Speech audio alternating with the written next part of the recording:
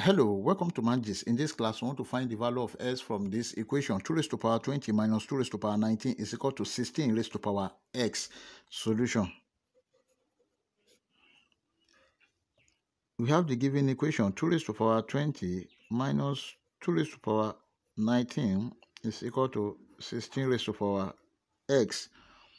Then 2 raised to power 20 is here. 2 raised to power 19 is here. 2 raised to power 20 can be written as 2 raised to power 19 plus 1 minus 2 raised to power 19 is equal to 16 raised to power x.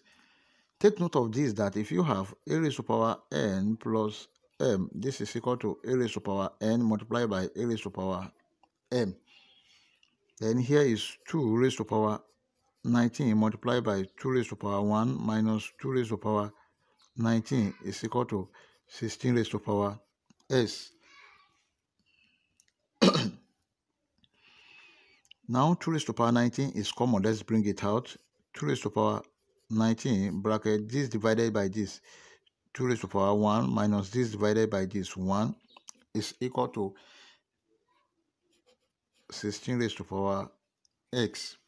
Then here is 2 raised to power 19 bracket 2 raised to power 1 is 2 minus 1 is equal to 16 raised to power s. Then here is 2 raised to power 19 bracket 2 minus 1 is equal to 16 raised to power x. Then this is 2 raised to power 19 is equal to 16 raised to power s can be written as 2 raised to power 4 to the power of s. Take note of this, that if you have a raised to power n to the power of m, this is equal to a raised to power nm.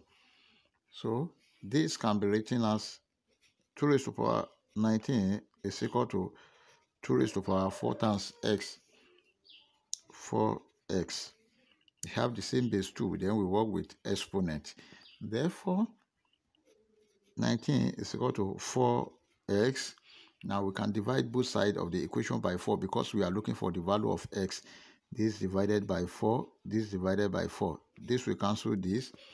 Then s is equal to 19 over 4, or 4 over 3 over 4. This is the final answer. Before you leave, like, share, comment, and subscribe. Thank you. Bye-bye.